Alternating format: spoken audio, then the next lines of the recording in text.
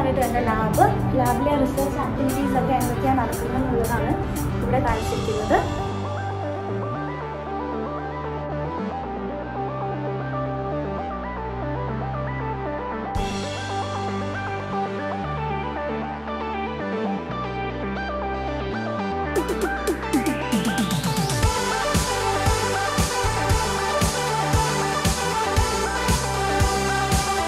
സ്റ്റുഡൻസിന് റിസർച്ച് ആക്ടിവിറ്റീസിനൊക്കെ വേണ്ട എല്ലാ ഹെൽപ്പും ചെയ്തു തരുന്ന ഒരു ഡിപ്പാർട്ട്മെൻറ്റാണിത്. എഞ്ചിനീയറിംഗ് ഫിസിക്സിലെയും ഇലക്ട്രിക്കൽ എഞ്ചിനീയറിംഗിലെയും സ്റ്റുഡൻസിനുള്ള ഒരുപാട് ഫെസിലിറ്റീസ് ഇവിടെ ഉണ്ട്.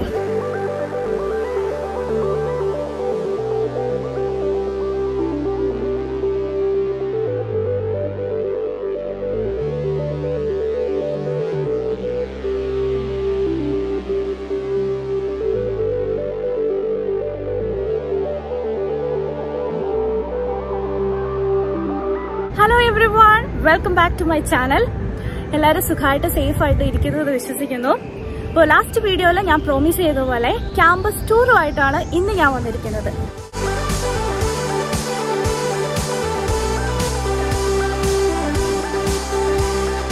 അപ്പം പോളിടെക്നിക് മോൺട്രിയാൽ എന്ന് പറയുന്ന ഈ എഞ്ചിനീയറിംഗ് ഇൻസ്റ്റിറ്റ്യൂട്ടിൽ എഞ്ചിനീയറിംഗ് ഫിസിക്സിലാണ് ഞാൻ PhD ചെയ്യുന്നത്. ഇത് യൂണിവേഴ്സിറ്റി ഓഫ് മോൺട്രിയാലിന് അഫിലിയേറ്റഡ് ആയിട്ടുള്ള ഒരു എഞ്ചിനീയറിംഗ് ഇൻസ്റ്റിറ്റ്യൂട്ട് ആണ്. കാനഡയിലെ തന്നെ one of the largest യൂണിവേഴ്സിറ്റിയാണ് university of Montreal.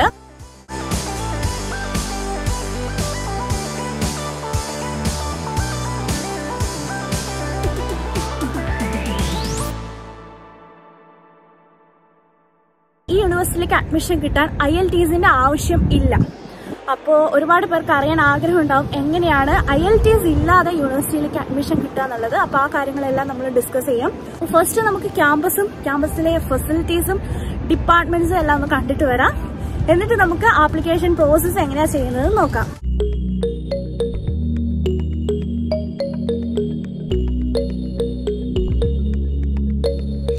അപ്പോൾ ഈ യൂണിവേഴ്സിറ്റി ഉള്ളത് കാനഡയിലെ ക്യൂബക്ക് എന്ന് പറയുന്ന പ്രൊവിൻസിലാണ്.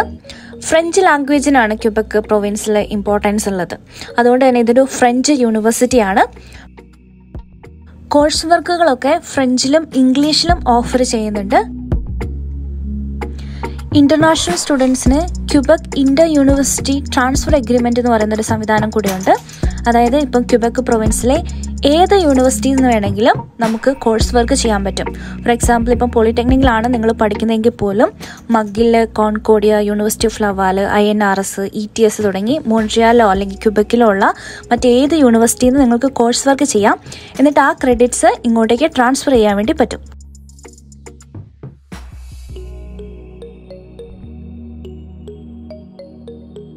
ഇതാണ് കേട്ടോ ഞാൻ വർക്ക് ചെയ്യുന്ന ലസോണ്ടെ എന്ന് പറയുന്ന ബിൽഡിംഗ്.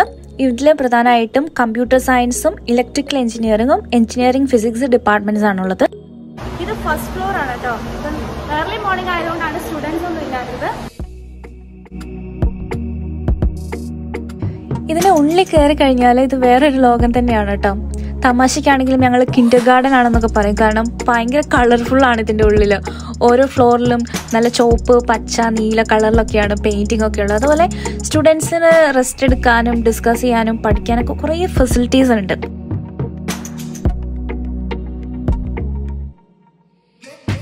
ഓരോ ബിൽഡിങ്ങും ഓരോ ഫ്ലോറും ഓരോ തീമിലാണ് ചെയ്തിരിക്കുന്നത്. ഉള്ളിൽ ഇങ്ങനെ ഇൻഡോർ പ്ലാന്റ്സ് ഉണ്ട്. അതുപോലെ ഭയങ്കര ഭംഗിയാണ് കാണാൻ. നമുക്ക് ഇതിനുള്ളിൽ കയറിയാൽ ഒരു രീതിയിലും ബോറടിക്കത്തില്ല.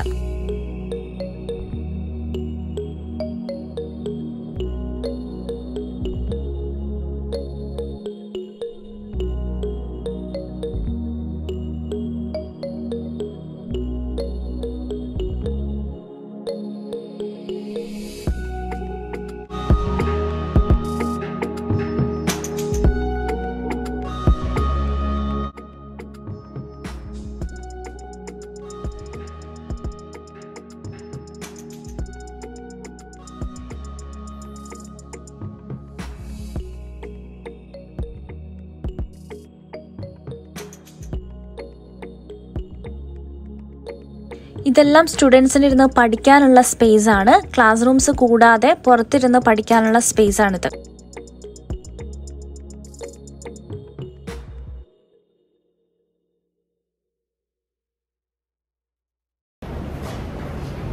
ഇത് ലസോന്റെ ബിൽഡിങ്ങിന്റെ 3rd ഫ്ലോർ ആണ് കേട്ടോ.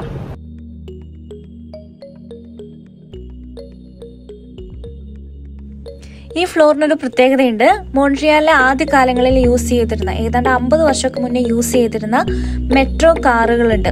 അതിൽ ഒന്ന് സൂക്ഷിച്ചിരിക്കുന്നത് ഈ ബിൽഡിങ്ങിലാണ്.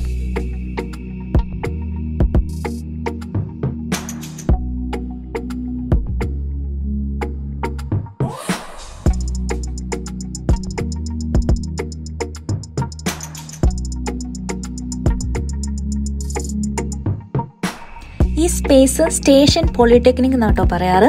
ഇപ്പോൾ ഇതിൻ്റെ ഉള്ളിൽ സ്റ്റുഡൻസിനുള്ള ചെറിയ പ്രോഗ്രാംസ്, കോൺഫറൻസ്, വർക്ക്ഷോപ്പ് ഒക്കെ നടത്താറുണ്ട്. അതുപോലെ റിഫ്രഷിംഗ് ആക്ടിവിറ്റീസ് ഒക്കെ ചെയ്യുന്ന ഒരു സ്പേസ് ആണിത്.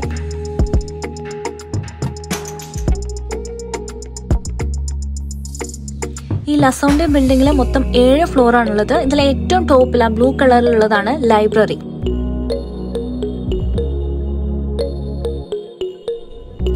ഈ ബിൽഡിങ്ങിന്റെ മുകളിൽ 6th ഫ്ലോറിലാണ് കാഫ്റ്റീരിയ ഉള്ളത്. അതുപോലെ എൻ്റെ റിസർച്ച് ലാബും 6th ഫ്ലോറിൽ തന്നെയാണ്.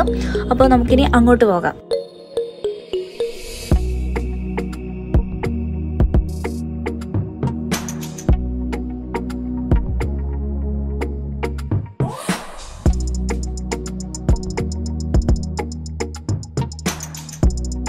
ഇനി ഈ 6th ഫ്ലോറിൽ നിന്ന് അടുത്ത ബിൽഡിങ്ങുമായിട്ട് കണക്ട് ചെയ്യുന്ന ഒരു ടണലുണ്ട്. നമുക്ക് വിന്ററിൻ്റെ ഒക്കെ ടൈമിൽ പുറത്തു കൂടെ ഇറങ്ങി നെക്സ്റ്റ് ബിൽഡിങ്ങിൽ പോകേണ്ട ആവശ്യമില്ല. എല്ലാ ബിൽഡിങ്ങും ഓൾമോസ്റ്റ് കണക്റ്റഡ് ആണ്. ഇതൊക്കെ ക്ലാസ് റൂംസ് ആണ് കേട്ടോ.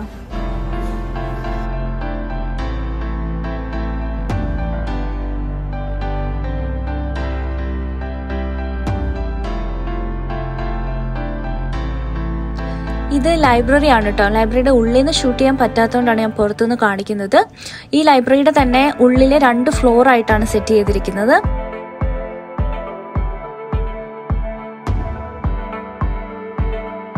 ഇനി നമുക്ക് എൻ്റെ ലാബിലേക്ക് പോവാം.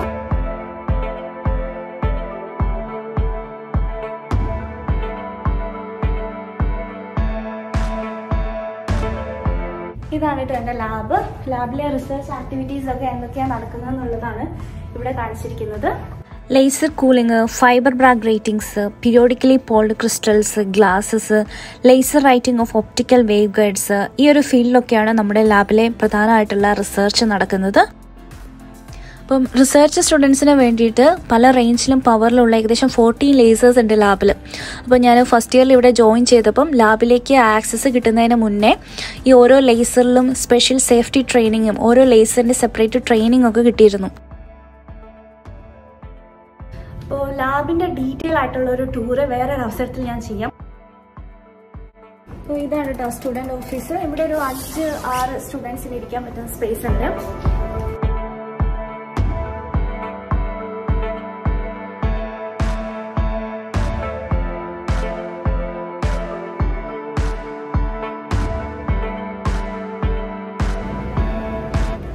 ഇപ്പോൾ നമ്മളുള്ളത് ലസോന്റെ ബിൽഡിങ്ങിന്റെ 6th ഫ്ലോറിലാണ് കേട്ടോ. ഈ ബാൽക്കണിയിൽ നിന്ന് നമുക്ക് ക്യാമ്പസ് ഫുള്ള് കാണാൻ പറ്റും. ഇവിടെ കേട്ടോ ചെറിയൊരു കാഫ്റ്റീരിയ ഉണ്ട്. സ്റ്റുഡൻസിന് ഫുഡൊക്കെ ഇരുന്ന് കഴിക്കാനുള്ള സ്പേസ് ഉണ്ട്. പിന്നെ ഇവിടെ കുറേ സ്വീറ്റ്സ്, ചെറിയ ചെറിയ മിഠായികളൊക്കെ വെച്ചിട്ടുണ്ട്. പിന്നെ ഇവിടെ വെച്ചിരിക്കുന്ന ഈ വെൻഡിങ് മെഷീനിൽ നമുക്ക് സാൻഡ്വിച്ച് ഒക്കെ കിട്ടും. അപ്പം ക്രെഡിറ്റ് കാർഡോ ഡെബിറ്റ് കാർഡോ ഒക്കെ ഉപയോഗിച്ച് പേ ചെയ്തതിന് ശേഷം സാൻഡ്വിച്ച് എടുത്ത് കഴിക്കാം. ഇതിപ്പോൾ ഞാൻ ഷൂട്ട് ചെയ്യുന്നത് രാവിലെ 7:30-ക്കാണ് കേട്ടോ. അതുകൊണ്ട് സ്റ്റുഡൻസ് ഒക്കെ കുറവാണ്. ഇതുപോലുള്ള ഒരു 10-20 ബിൽഡിങ്സ് ഉണ്ട്. പക്ഷെ എല്ലാ ബിൽഡിങ്ങിലും നമുക്ക് ആക്സസ് ഇല്ല. നമ്മൾ പഠിക്കുന്ന അല്ലെങ്കിൽ നമ്മൾ റിസർച്ച് ചെയ്യുന്ന ഇൻസ്റ്റിറ്റ്യൂട്ടിൽ മാത്രമേ നമുക്ക് ആക്സസ് ഉള്ളൂ. അതുപോലെ ഇതുണ്ട്, സ്റ്റുഡൻറ് കാർഡ് ഉണ്ട്. അപ്പോൾ അത് വെച്ച് സ്വൈപ്പ് ചെയ്താലേ നമുക്ക് ഓരോ ബിൽഡിങ്ങിലും കയറാൻ പറ്റുള്ളൂ. പിന്നെ കുറേ സ്ഥലങ്ങൾ നമുക്ക് ഷൂട്ട് ചെയ്യാനുള്ള ആക്സസും ഇല്ല. പിന്നെ റിസർച്ച് ആക്ടിവിറ്റീസും ഒക്കെ നടക്കുന്നതുകൊണ്ട് നമുക്ക് സ്പെഷ്യൽ ആക്സസ് ഒക്കെ വേണം. അതുകൊണ്ട് ഞങ്ങളുടെ ലാബിൻ്റെ ടൂറും ഒക്കെ ഞാൻ വേറൊരു അവസരത്തിൽ ആക്സസ് ഒക്കെ മേടിച്ചിട്ട് ഒരു ദിവസം ഷൂട്ട് ചെയ്ത് കാണിച്ചു തരാം. ഇത് പോളിഗ്രാംസ് എന്ന് പറയുന്ന ഒരു റിസർച്ച് ഗ്രൂപ്പാണ്. ഞങ്ങളൊക്കെ പോളിഗ്രാംസിലെ മെമ്പേഴ്സാണ്. സ്റ്റുഡൻസിന് റിസർച്ച് ആക്ടിവിറ്റീസിനൊക്കെ വേണ്ട എല്ലാ ഹെൽപ്പും ചെയ്തു തരുന്ന ഒരു ഡിപ്പാർട്ട്മെൻറ്റാണിത്. എഞ്ചിനീയറിംഗ് ഫിസിക്സിലെയും ഇലക്ട്രിക്കൽ എഞ്ചിനീയറിംഗിലെയും സ്റ്റുഡൻസിനുള്ള ഒരുപാട് ഫെസിലിറ്റീസ് ഇവിടെ ഉണ്ട്.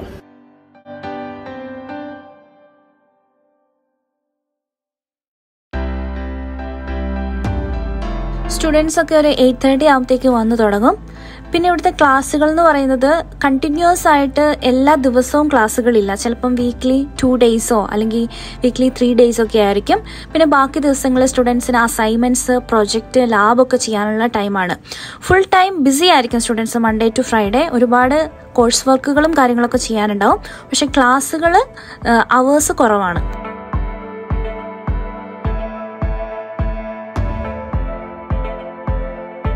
ഈ ബാൽക്കണിയിൽ നിന്ന് നോക്കിയാൽ നമുക്ക് മോൺട്രിയാൽ സിറ്റിയും പിന്നെ ക്യാമ്പസിന് ചുറ്റുമുള്ള ഒരുപാട് കാഴ്ചകൾ കാണാൻ പറ്റും. പക്ഷെ ഇപ്പം വിന്റർ ടൈം ആയതുകൊണ്ട് നല്ല സ്നോയിങ് ഉള്ളത് കൊണ്ട് ഇത് ക്ലോസ് ചെയ്തിരിക്കുകയാണ്.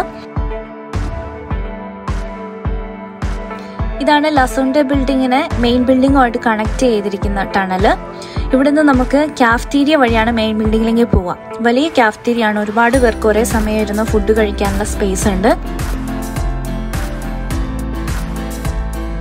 ഇവിടെ പുറത്തുനിന്ന് കിട്ടുന്നതിലും ചെറിയ വിലയ്ക്കാണ് സ്റ്റുഡൻസിന് ഫുഡ് കൊടുക്കാറ്. ഇപ്പം ഉച്ചയ്ക്കൊക്കെ ആണെങ്കിലും മാക്സിമം ഒരു $8 to $10 നമുക്ക് ലഞ്ച് കിട്ടും. അതുപോലെ ബ്രേക്ക്ഫാസ്റ്റ് ഒക്കെ ആണെങ്കിൽ ഒരു $6 to $7 ബ്രേക്ക്ഫാസ്റ്റ് കിട്ടും. ഇതാണ് ഇവിടുത്തെ മെനു. ഫ്രഞ്ചിലാണ് കൊടുത്തിരിക്കുന്നത് കേട്ടോ. പിന്നെ എന്തൊക്കെ പറഞ്ഞാലും ഇംഗ്ലീഷ് ഫുഡാണ്. അപ്പം പൊട്ടറ്റോസ്, എഗ്ഗ് അങ്ങനത്തെ സംഭവങ്ങളൊക്കെ വെച്ചിട്ടുള്ള ബ്രേക്ക്ഫാസ്റ്റ് ഒക്കെയാണ്. പുത്തീൻ കിട്ടും. പുത്തീനാണ് ഇവിടുത്തെ one of the best dish. നമ്മുടെ ടേസ്റ്റിനനുസരിച്ച് ഒരുപാട് ഓപ്ഷൻസ് ഇവിടെ ഉണ്ട് കേട്ടോ. അപ്പം ഓരോ ദിവസവും മെനു ചേഞ്ച് ആവും. അപ്പോൾ അതാണ് ഇവിടെ കൊടുത്തിരിക്കുന്ന ബോർഡിൽ. പിന്നെ ഒരുപാട് സ്പൈസി ആയിട്ടുള്ള ഫുഡൊന്നും ഇവിടെ കിട്ടത്തില്ല. അപ്പോൾ ഇതാ നമ്മൾ ലസോണ്ടെ ബിൽഡിംഗ് കണ്ടു. ഇപ്പോൾ ആ ടണലിൽ കൂടെ നമ്മൾ നെക്സ്റ്റ് പവിലിയൻ പ്രിൻസിപ്പൽ ബിൽഡിങ്ങിലേക്ക് വന്നിരിക്കുകയാണ്. ഫസ്റ്റ് ഫ്ലോറിലാണ് കാഫ്റ്റീരിയ ഉള്ളത്.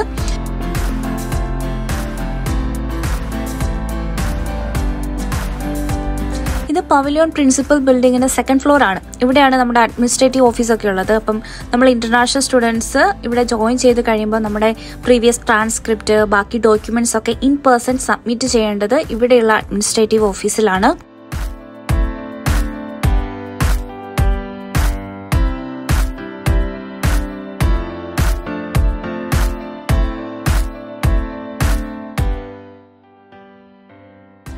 പിന്നെ ഈ ഫ്ലോറിൽ തന്നെ സ്റ്റുഡൻസിന് സാധനങ്ങളൊക്കെ മേടിക്കാൻ പറ്റുന്ന ചെറിയ ഷോപ്പ് ഉണ്ട്. ഇപ്പം ടെക്സ്റ്റ് ബുക്കോ അല്ലെങ്കിൽ നോട്ട് ബുക്സ്, യൂണിവേഴ്സിറ്റിയുടെ ബോട്ടിൽസ്, ടീഷർട്ട്, പെന്ന് അതുപോലുള്ള കാര്യങ്ങളൊക്കെ കിട്ടുന്ന ചെറിയൊരു ഷോപ്പാണ്.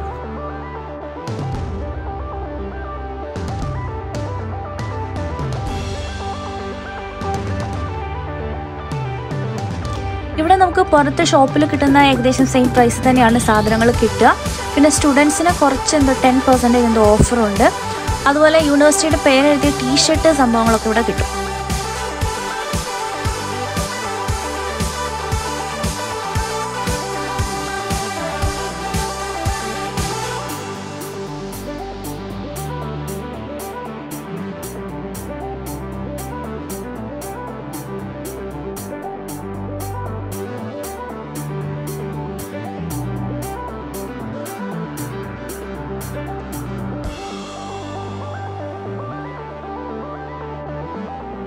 അതാ ഈ ഫ്ലോറിൽ തന്നെ മൊത്തം ക്യാമ്പസിൻ്റെ യുഡിഎം ക്യാമ്പസിൻ്റെ ഒരു പ്ലോട്ട് വെച്ചിട്ടുണ്ട്. ഇതിലിതായി മിഡിലിൽ കാണുന്ന ജസ്റ്റ് 2 ബിൽഡിങ്ങിൽ മാത്രമാണ് ഞാനിപ്പം ഷൂട്ട് ചെയ്ത് കാണിച്ചിരിക്കുന്നത്. ഒരുപാട് വലിയ ക്യാമ്പസാണ് കേട്ടോ. അപ്പം ഒരുപാട് കാര്യങ്ങൾ ഇനിയും കാണാനുണ്ട്. സ്റ്റുഡൻസിന് വേണ്ടിയിട്ടുള്ള amenity centres, sports centre, hostels, university hostels, ഒരുപാട് കാര്യങ്ങൾ ഇനിയും നമുക്ക് കാണാനുണ്ട്. അതൊക്കെ ചെറിയൊരു രീതിയിൽ ഞാനിപ്പോൾ കാണിച്ചു തരാം. ഇത് സെപ്സം എന്ന് പറയുന്ന യൂണിവേഴ്സിറ്റിയുടെ സ്പോർട്സ് സെൻറ്റർ ആണ് കേട്ടോ. ഒരുപാട് വലിയ ഏരിയ ആണ്. ഇവിടെ സ്വിമ്മിംഗ് പൂൾ ഉണ്ട്. അതുപോലെ 5000 സീറ്റ്സ് ഉള്ള ഔട്ട്ഡോർ സ്റ്റേഡിയം ഉണ്ട്. പിന്നെ ഐസ് ഹോക്കി പ്രാക്ടീസ് ചെയ്യാനുള്ള സ്ഥലമുണ്ട്. കുറേ ടെന്നീസ് കോർട്ട് ഉണ്ട്, റണ്ണിങ് ട്രാക്ക്, ട്രെയിനിങ് റൂംസ് ഉണ്ട്, സ്വിമ്മിംഗ് പൂൾ ഉണ്ട്. അങ്ങനെ ഒരുപാട് ഫെസിലിറ്റീസ് ഉള്ള സ്ഥലമാണ് സെപ്സം. അപ്പോൾ സെപ്സത്തിൻ്റെ കൂടുതൽ വിശേഷങ്ങളും അതുപോലെ യൂണിവേഴ്സിറ്റിയുടെ സ്റ്റുഡൻറ്റ് റൂംസും അക്കോമഡേഷനും ഒക്കെ ഞാൻ ഇനി വരുന്ന ഒരു വീഡിയോയിൽ കാണിച്ചു തരാം. ക്യാമ്പസ് കണ്ടല്ലോ. ക്യാമ്പസ് എല്ലാവർക്കും ഇഷ്ടമായെന്ന് വിചാരിക്കുന്നു. ഇനി നമുക്ക് റിസർച്ച് ഓറിയന്റഡ് മാസ്റ്റേഴ്സ് PhDക്കൊക്കെ എങ്ങനെയാണ് അപ്ലൈ ചെയ്യാമെന്ന് നോക്കാം. ഞാൻ നമ്മുടെ ചാനൽ തുടങ്ങിയ സമയത്ത് യൂണിവേഴ്സിറ്റിയിലെ ഗ്രാജുവേറ്റ് സ്റ്റുഡൻറ്റ് അഡ്വൈസറുമായിട്ട് ഒരു Q&A സെഷൻ പോലെ യൂണിവേഴ്സിറ്റിയിലേക്കുള്ള അഡ്മിഷൻ പ്രോസസ്സുകളെ കുറിച്ച് ഒരു വീഡിയോ ചെയ്തിരുന്നു. അത് കംപ്ലീറ്റ് ഇംഗ്ലീഷിലായിരുന്നു. ഒരു 20 മിനിറ്റ്സ് ഉള്ള വീഡിയോ ആണ്. അതിൻ്റെ ലിങ്ക് ഞാൻ താഴെ ഡിസ്ക്രിപ്ഷൻ ബോക്സിലും മുകളിലെ ലിങ്കുമായിട്ട് കൊടുക്കുന്നുണ്ട്. അപ്പോൾ അഡ്മിഷൻ പ്രോസസ്സുകളെ കുറിച്ച് ഡീറ്റെയിൽ ആയിട്ട് അറിയണമെന്നുണ്ടെങ്കിൽ ആ വീഡിയോ നിങ്ങൾ കാണണം. ഇപ്പം ഞാൻ മൊത്തത്തിലുള്ള അഡ്മിഷൻ പ്രോസസ്സ് ഒന്ന് ചുരുക്കി പറയാം. അപ്പോൾ നമ്മുടെ ഇൻസ്റ്റിറ്റ്യൂട്ടിൽ കെമിക്കൽ എഞ്ചിനീയറിംഗ് ഡിപ്പാർട്ട്മെൻ്റ് ഉണ്ട്, civil, geological and mining engineering department, electrical engineering, computer science and software engineering, mathematics and industrial engineering, mechanical engineering, engineering physics, biomedical engineering, ഇത്രയും ഡിപ്പാർട്ട്മെൻറ്റ്സ് ആണുള്ളത്. ഈ ഓരോ ഡിപ്പാർട്ട്മെൻറ്റ്സിലേക്കും ഇൻ്റർനാഷണൽ സ്റ്റുഡൻസിന് അഡ്മിഷൻ ഉള്ളത് masters, research oriented masters, PhD, post dock, ഇത്രയും ചെയ്യാനാണ്. അപ്പോൾ apply ചെയ്യുന്നതിന് മുന്നേ ഫസ്റ്റ് ഇതിൽ ഏത് പ്രോഗ്രാമാണ് വേണ്ടതെന്ന് നിങ്ങൾ ചൂസ് ചെയ്യുക. അതിനുശേഷം നമ്മുടെ എലിജിബിലിറ്റി കണ്ടീഷൻസ് എന്തൊക്കെയാണെന്നുള്ളത് ഓരോ ഡിപ്പാർട്ട്മെൻറ്റിലും സെപ്പറേറ്റ് ഉണ്ട്. അപ്പോൾ അതിൻ്റെ ലിങ്ക് താഴെ ഞാൻ ഡിസ്ക്രിപ്ഷൻ ബോക്സിൽ കൊടുക്കുന്നുണ്ട്. അതുപോലെ ഓരോന്നിനും സെപ്പറേറ്റ് ആപ്ലിക്കേഷൻ ഡെഡ് ലൈൻ ഉണ്ട്. അതിനുശേഷം നിങ്ങൾ ആപ്ലിക്കേഷൻ ഫില്ല് ചെയ്യണം. പിന്നെ നിങ്ങൾ ചൂസ് ചെയ്യുന്ന പ്രോഗ്രാമിനനുസരിച്ച് വേണ്ട ഡോക്യുമെൻസിൻ്റെ കാര്യത്തിലും ചെറിയ ഡിഫറൻസ് ഉണ്ടാവും. കോമൺ ആയിട്ട് ചോദിക്കുന്ന ഡോക്യുമെൻറ്റ്സ് ബർത്ത് സർട്ടിഫിക്കറ്റ്, നമ്മുടെ CV, കവർ ലെറ്റർ, അതുപോലെ ബാക്കി സപ്പോർട്ടിംഗ് ഡോക്യുമെൻറ്റ്സ്, റെക്കമെൻഡേഷൻ ലെറ്റർ പോലത്തെ സപ്പോർട്ടിംഗ് ഡോക്യുമെൻറ്റ്സ്. ഇതൊരു ഫ്രഞ്ച് യൂണിവേഴ്സിറ്റി ആയതുകൊണ്ട് തന്നെ IELTS അതുപോലുള്ള ഇംഗ്ലീഷ് ലാംഗ്വേജ് ടെസ്റ്റ് റിസൾട്ടിൻ്റെ ഒന്നും ആവശ്യമില്ല. നമ്മുടെ പ്രീവിയസ് സ്റ്റഡീസ്, നമ്മൾ ബാച്ചിലേഴ്സും മാസ്റ്റേഴ്സൊക്കെ ഇന്ത്യയിൽ ചെയ്തത് ഇംഗ്ലീഷിലാണല്ലോ. അപ്പം നമ്മുടെ ട്രാൻസ്ക്രിപ്റ്റിൽ ലാംഗ്വേജ് ഓഫ് ഇൻസ്ട്രക്ഷൻ ഇംഗ്ലീഷ് ആയിരുന്നു എന്ന് എഴുതിയ ഒരു പ്രൂഫ് മാത്രം മതി. അത് കഴിഞ്ഞ് വേണ്ട ഡോക്യുമെൻറ്റ്സ് ഒക്കെ വെച്ച് നമ്മൾ ആപ്ലിക്കേഷൻ ചെയ്യുന്നു. ഒരു സ്റ്റുഡൻറ്റ് അക്കൗണ്ട് ഉണ്ടാക്കണം. ഇതാണ് ഓൺലൈൻ ആപ്ലിക്കേഷൻ്റെ പേജ്, ഇങ്ങനെയായിരിക്കും ഉണ്ടാവുക. അതിൻ്റെ ലിങ്കും താഴെ ഞാൻ കൊടുക്കുന്നുണ്ട് കേട്ടോ. ഒരു ആപ്ലിക്കേഷൻ ഫീ ഉണ്ട്, $93, $93 ആപ്ലിക്കേഷൻ ഫീ. അത് കഴിഞ്ഞ് വേണ്ട ഡോക്യുമെൻറ്റ്സ് എല്ലാം സബ്മിറ്റ് ചെയ്ത് ചില ഡോക്യുമെൻറ്റ്സ്, ഇമ്പോർട്ടൻ്റ് ആയിട്ടുള്ള ഡോക്യുമെൻറ്റ്സ് അവർ പോസ്റ്റൽ വഴി ഇങ്ങോട്ട് സെൻഡ് ചെയ്യാനും പറയും. അപ്പോൾ അത് സെൻഡ് ചെയ്ത് ഇവിടെ എത്തിക്കഴിഞ്ഞ് 1 to 2 weeks അല്ലെങ്കിൽ മാക്സിമം 1 monthനുള്ളിൽ സെലക്റ്റഡ് ആവുകയാണെങ്കിൽ നിങ്ങൾക്ക് അഡ്മിഷൻ്റെ ഓഫർ ലെറ്റർ കിട്ടും. അപ്പോൾ അതിനുശേഷം നിങ്ങൾക്ക് സ്കോളർഷിപ്പ്, ബാക്കി കാര്യങ്ങളെക്കുറിച്ചൊക്കെയുള്ള ഡീറ്റെയിൽസ് യൂണിവേഴ്സിറ്റിയിൽ നിന്ന് തന്നെ ഇമെയിൽ വഴി, സ്റ്റുഡൻറ്റ് അക്കൗണ്ട് വഴിയോ കിട്ടും. അപ്പോൾ അതിന് എലിജിബിൾ ആണെങ്കിൽ ആ സ്കോളർഷിപ്പിനൊക്കെ അപ്ലൈ ചെയ്യാം. അതുപോലെ അഡ്മിഷൻ ഓഫർ ലെറ്റർ കിട്ടിക്കഴിഞ്ഞിട്ട് അവരൊരു നിശ്ചിത ഡേറ്റ് പറയും. ആ ഡേറ്റിനുള്ളിൽ നമ്മൾ ആ ഓഫർ അക്സെപ്റ്റ് ചെയ്യുന്നുണ്ടോ ഇല്ലയോ എന്നുള്ള തീരുമാനം യൂണിവേഴ്സിറ്റിനെ അറിയിക്കണം. ഇനി റിസർച്ച് ഓറിയൻറ്റഡ് മാസ്റ്റേഴ്സിന് അല്ലെങ്കിൽ PhDക്കാണ് നിങ്ങൾക്ക് അപ്ലൈ ചെയ്യേണ്ടതെങ്കിൽ ആപ്ലിക്കേഷൻ പ്രോസസ്സ് തുടങ്ങുന്നതിന് മുന്നേ തന്നെ നമ്മളൊരു റിസർച്ച് സൂപ്പർവൈസറിനെ കണ്ടുപിടിക്കണം. അപ്പം പ്രൊഫസേഴ്സുമായിട്ട് പേഴ്സണലി കോൺടാക്റ്റ് ചെയ്യുക ഇമെയിൽ വഴി, ഇല്ലെങ്കിൽ യൂണിവേഴ്സിറ്റിയുടെ വെബ്സൈറ്റിൽ തന്നെ അതിനുള്ള ആപ്ലിക്കേഷൻ ഫോമൊക്കെ ഉണ്ടാവും. അപ്പം അവരെ കോൺടാക്റ്റ് ചെയ്ത് അവരുമായിട്ട് ഒരു എഗ്രിമെൻ്റ് ഉണ്ടാക്കിയതിന് ശേഷമാണ് യൂണിവേഴ്സിറ്റിയിലേക്ക് അപ്ലൈ ചെയ്യുക. അതായത് നമുക്ക് ഏത് റിസർച്ച് ടോപ്പിക്കിലാണ് വർക്ക് ചെയ്യേണ്ടത്, നമുക്ക് സ്കോളർഷിപ്പ് ഉണ്ടാവുക, അതുപോലുള്ള കാര്യങ്ങളൊക്കെ പ്രൊഫസേഴ്സുമായിട്ട് സംസാരിച്ച് തീരുമാനിച്ചതിന് ശേഷമാണ് യൂണിവേഴ്സിറ്റിയിലേക്ക് ഒഫീഷ്യലായിട്ട് അപ്ലൈ ചെയ്യുക. ഞാൻ പറഞ്ഞ പോലെ അഡ്മിഷൻ്റെ എല്ലാ കാര്യങ്ങളും ഡീറ്റെയിൽ ആയിട്ടുള്ളത് ഞാൻ നേരത്തെ പറഞ്ഞ ഗ്രാജുവേറ്റ് സ്റ്റഡീസ് അഡ്മിഷൻ എന്ന് പറയുന്നൊരു വീഡിയോയിൽ ഞാൻ പറഞ്ഞിട്ടുണ്ട്. ഇംഗ്ലീഷിലാണ്. ഇവിടുത്തെ ഗ്രാജുവേറ്റ് സ്റ്റുഡൻറ്റ് അഡ്വൈസർ തന്നെയാണ് ആ കാര്യങ്ങൾ എക്സ്പ്ലെയിൻ ചെയ്യുന്നത്. അപ്പോൾ താല്പര്യമുള്ളവർ ഡീറ്റെയിൽ ആയിട്ട് ആ വീഡിയോ ഒന്ന് കാണുക. അപ്പോൾ ഇതൊക്കെയാണ് എൻ്റെ ക്യാമ്പസിലെ വിശേഷങ്ങൾ. നിങ്ങൾക്ക് ഇഷ്ടമായെന്ന് വിചാരിക്കുന്നു. അതുപോലെ കുറച്ച് പേർക്കെങ്കിലും അഡ്മിഷന് വേണ്ടി യൂസ്ഫുൾ ആയെന്ന് വിചാരിക്കുന്നു. അപ്പോൾ നിങ്ങൾക്ക് ഇഷ്ടമായെങ്കിൽ please do like and share this video. അതുപോലെ ഈ ചാനൽ സബ്സ്ക്രൈബ് ചെയ്യാനും മറക്കരുത്. Thank you. ബൈ.